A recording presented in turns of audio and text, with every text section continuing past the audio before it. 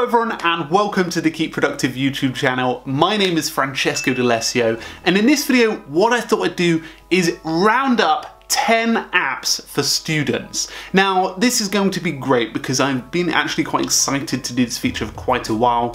At university over my 4 years I pulled together some really amazing apps that helped me and a lot of other students get through some tough times in terms of studying, academic stuff, and helping you just to be more organized and ready for when you come out of university or college. So in today's video what I thought I'd do is round that list up and give you a few tips with each of these applications. Just before we start guys, make sure to hit the subscribe button and hit the bell notification for notifications when the new videos come out. It'd be great to have you in the community, and we also have a Facebook group, so feel free to join that one too. So my first recommendation for you guys would be a to-do list application, and I recommend actually 3 of them. So the first out of the 3 I want to recommend is Todoist. Todoist is a really flexible, easy to use task manager. I really enjoyed it at university for being able to note down all of my tasks and activities, and also adding things like modules, things like assignments, and even social stuff, so that I'm making sure that I keep in the loop with all of the stuff that needs to get done. Now there are 2 other ones. There's Any.DO, which is a really strong resource for organizing yourself, especially if you want to create the likes of shopping lists, lists to do in terms of book lists, reading lists, and also just planning all of those module bits of works and activities that you've got on at university or college. The final to-do list one is called TickTick. This is very, very similar to the likes of Todoist. It's a very strong option and it's a very customizable option. You can add things like themes and things like that, and it's very relaxed and easy to use. Now I would previously recommend Wunderlist, but they are going to be shutting down Wunderlist very soon, so I'm not going to recommend that one. Just a note on to-do list applications, I remember that a lot of people at university or college used iOS reminders. This isn't necessarily wrong, but we recommend that you use a task manager so that when you go into the real world, into active work, it helps you to get comfortable with these resources. And all of the apps that I mentioned have mobile apps, so they're easy to carry around with you on your iPads or Android phones, whatever it is you can have on those devices. So the next one is a note-taking application. It's called Evernote. Evernote is a really strong resource, perfect for students. It's actually got a lot of features that are exciting. You can clip documents, you can share notes to friends or people around you, and you can even make notebooks per module that you are doing at university or college. It's a really great way to organize yourself. Having everything in one place, all the lecture notes, meeting notes, activities that you're doing, research that you have, is this giant hub, and after university or college you'll have this giant hub to go into the bigger world with you. You can plan things like career and activities there too. There are 2 alternatives though. There's OneNote, which is actually a great way to organize yourself. Put all of your notes inside of OneNote. It's got a lot of beneficial features. Your university or college might actually have a subscription to it already. And another one, which is more of a creative option, called Zoho Notebook. I always recommend this to people who are in creative spaces because it's actually quite a nice way to organize some of your content, tasks, activities, and things like that. It's quite easy to get on with. Now, I remembered a lot of people at university and college used iOS Notes or something similar like Google Keep on their Android phones, and this is great, but when it comes to the long-term solutions, planning, meeting notes, and things like that, Evernote and OneNote are great solutions. So make sure to try out those 2 before you opt in on just using the basic notes on your phone. Now, moving on to calendars. Calendars are a great way to organize all of your events and activities whilst you're at university or college. Now I recommend 3 of them. Timepage by Moleskine is a beautiful calendar application. It allows you to add calendar applications bringing in things like traffic, weather, and all of the other activities you've got into a really beautifully made application for iOS. It's iOS only, which is a bit of a problem, but it's a really strong solution. The application's priced at like $3.99 I believe, but it's actually a really strong application if you're looking for a really gorgeous calendar. Now my other recommendation is available on most devices. Google Calendar is a really strong experience, and the good thing with something like Google Calendar is you can import your lecture timetable into Google Calendar so that you don't ever miss a lecture. You have all of your calendar information at one time and you don't necessarily have to access the portal that the university give you. And the final one I'd like to recommend is called Vantage Calendar. This is more for those people who sort of want a beautifully looking calendar that sort of does functional stuff but is more beautiful as a experience. It has this scrolling ability that allows you to see all of your calendar events that are coming up, and it's quite easy to access. They've recently added to-dos to the section, so if you want to add any reminders to yourself, you can add those there. So moving on to number 4, we're going in quite level of detail here, so make sure to check out the description below, which has all the apps listed. Number 4, journaling. Now journaling is quite an important part of time at university, because you've got time at university, you've got time to relax, you've got time to think about what you want to do for the rest of your life. So there's 2 journaling apps I want to recommend. One is called 5 Minute Journal, a very strong application. I did a full review on this one, you can check it out in the cards above, but it's a great application for noting down things in the morning and evening about how your day went, how you can improve, and how you can achieve what you want.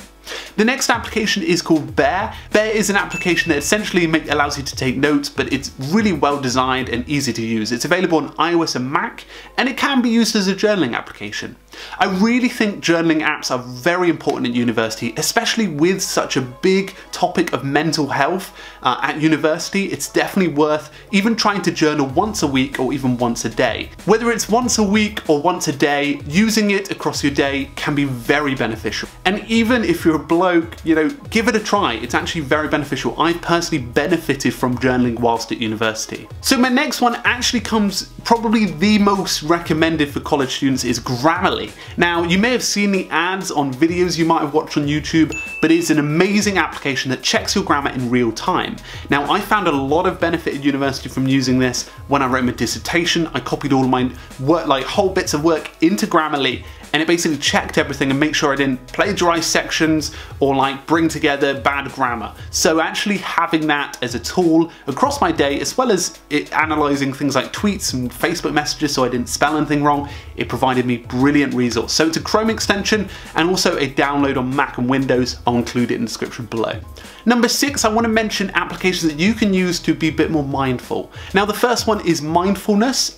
The application itself is a meditation app, gives you the opportunity to take a 5 to 10 minute meditation, a really easy application to follow. You've got guided meditations and easy custom meditations to get started with. It is a really great application. Students need to meditate more. Being able to grab 5 to 10 minutes in your morning to start the day can really reduce things like worries at university. It can reduce things like stress about deadlines and even any sort of anxiety that you may have building up. Grabbing that time to just relax is so beautiful. While I was at university, I did it on a regular basis, and it actually really did help sort of my general confidence and anxiety if I had any during the day. It really did help flush that out.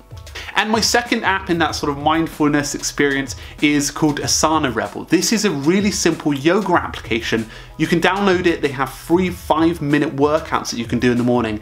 It is great. It's one of my favorite yoga applications.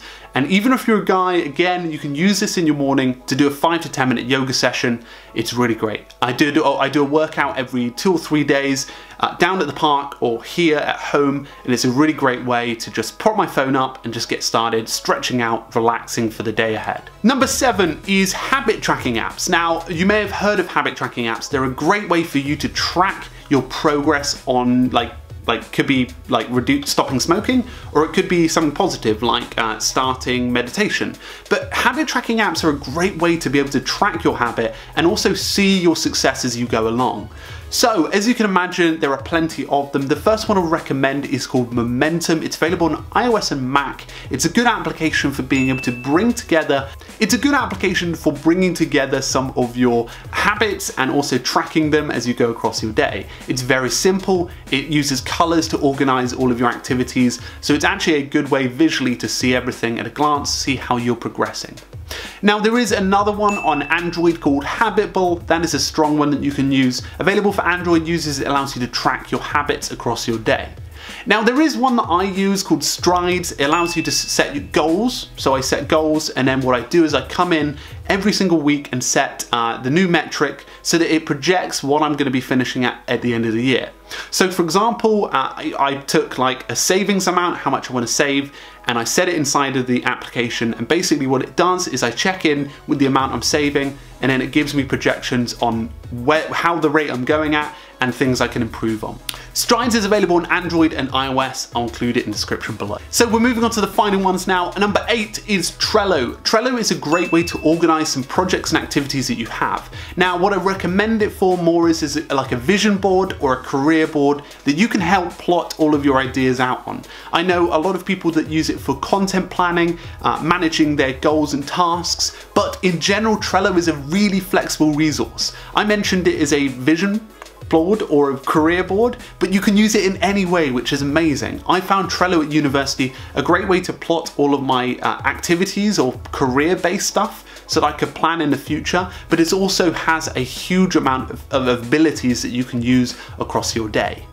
Number 9, this is more for those who want to learn while at university and learn a new skill that you might not be learning in classes or that is outside of your course. You might have been like, I want to learn InDesign or Adobe Premiere or even something like tea making skills. I don't know. Using a tool that is outside of university can be very beneficial. So what I recommend is going to Skillshare. Skillshare is a really strong course site.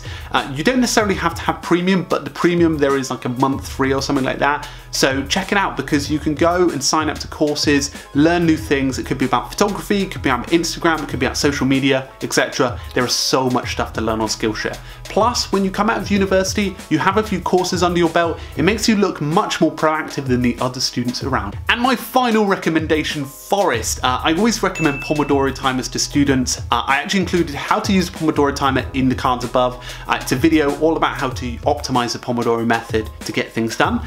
The Forest application is a free app. Actually, it's free on Android, not free on iOS, but it's a paid application, really cheap, $1.99 or something like that. It is an application that will allow you to track your Pomodoros. Pomodoros are basically 25 minutes periods of work and 5-minute breaks. This is a great tactic for your studies. So being able to use that, it's fantastic, but the great thing about Forest is it gamifies it. So every time you open your phone or damage the cycle, it will kill a tree, which you don't want to happen.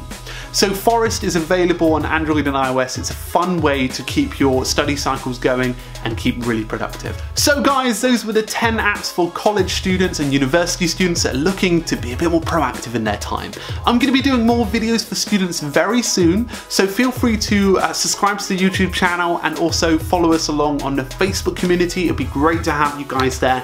And I put out regular videos, so feel free, if you're a student, to reach out to me directly on Twitter, social media, all of those stuff, and ask any questions that you have about apps and resources. I found it very beneficial to use apps across my university experience, and I hope that you find some value in a couple of these recommendations. So guys, thank you so much for stopping by. Make sure to keep studying, keep productive, and I'll see you guys very, very soon. Cheers.